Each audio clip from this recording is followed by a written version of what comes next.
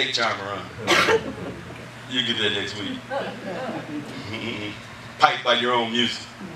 I'll get right when I want to. Okay, good luck. Good luck. Oh, I wrote this down. Let me get back to my notes. I'm all over the place. Teaching can have its origin from the study of the Word and yet not be the revelation of Christ. A heart trained in the teachings of man will have difficulty receiving the revelation of Christ, even from the Bible. So if I'm trying to get righteousness connected to the letter, it only breeds condemnation. It's pre-wired for condemnation. Wow. See, somewhere along the line, people told you, if you want to find out what's wrong, go to the Bible. That's not true.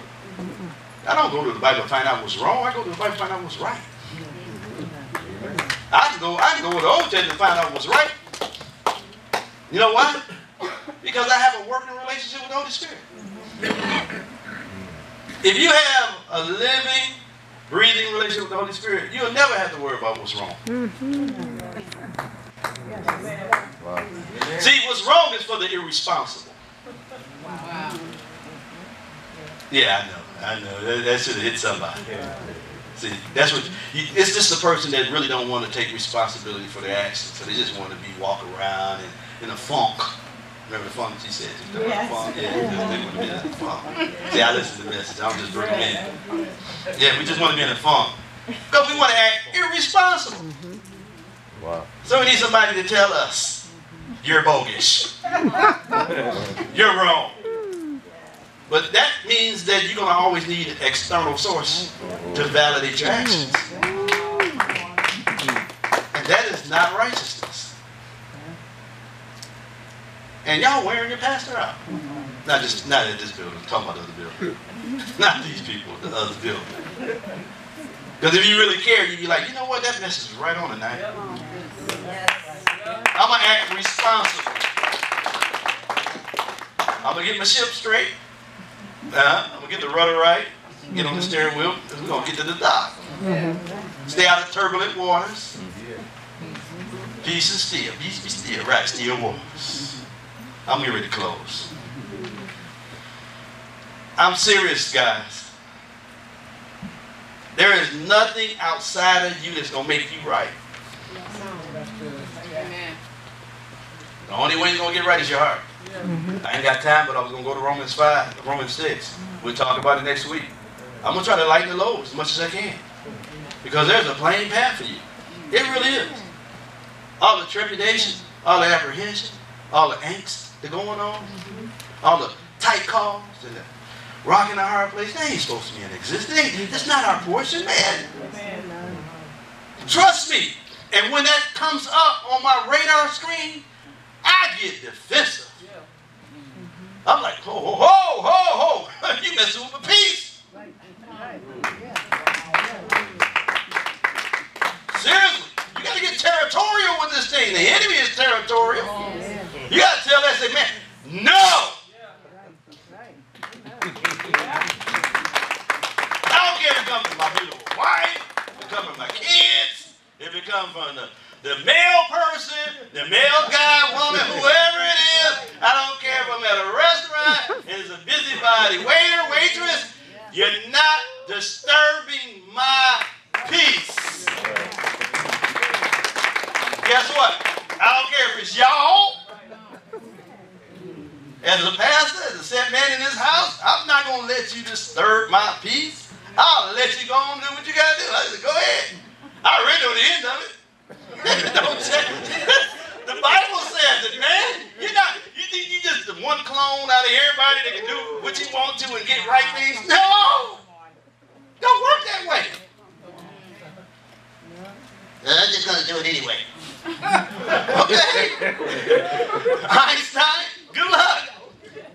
We'll be here when you get done. We have people leave the church say, well, I really don't feel like God right now. I don't feel like being in church. I don't feel like this. Look, I'm not going to strain myself trying to figure out what was wrong with me. That ain't got nothing to do with what's wrong with me.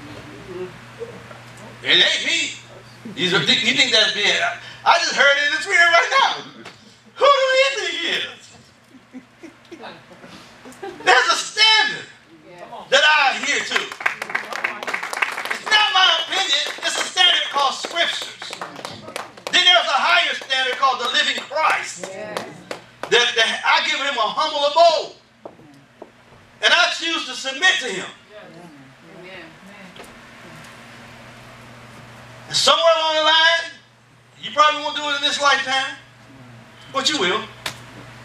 But I guarantee you, you're going to suffer loss.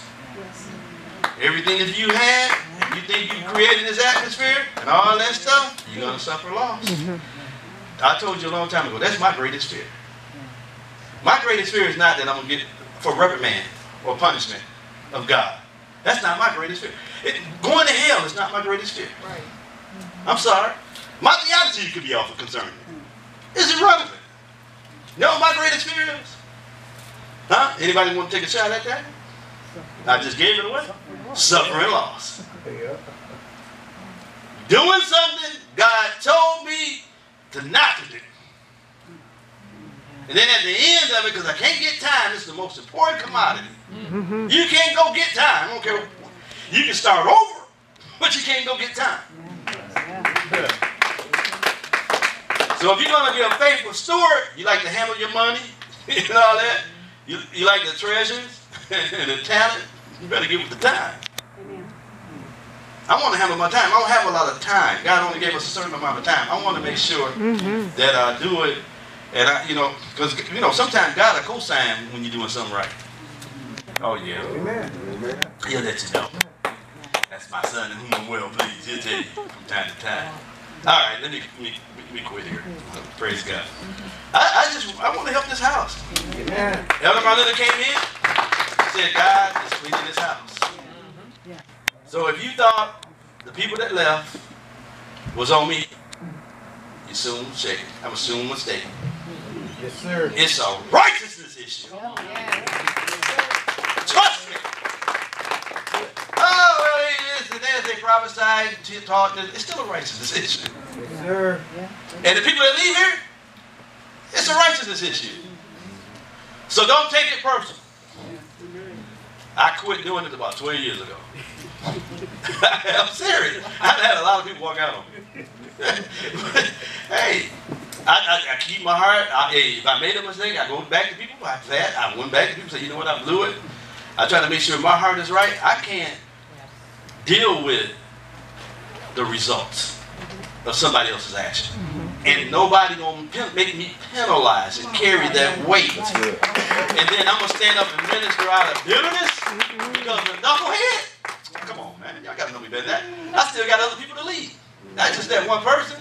Well, they can say one monkey don't stop their show. Come on. Swing on that one, huh? Father, we just thank you and we praise you. We thank you for this word. We thank you for what you're stirring in our hearts and the root systems, especially righteousness. It's a root system on the new man coming to fruition. That the nature that you've deposited in us, the nature we carry. Divine nature activity in us, in seed form, in us, God, longing to be clothed with immortality, and incorruption. Father, so that we can see you face to face. Not when we die, but when we can see you in the earth and recognize who you are to us and who you are in us and who you are through us. We thank you for that journey. And we just bless you for it. In Jesus' name, amen. Amen.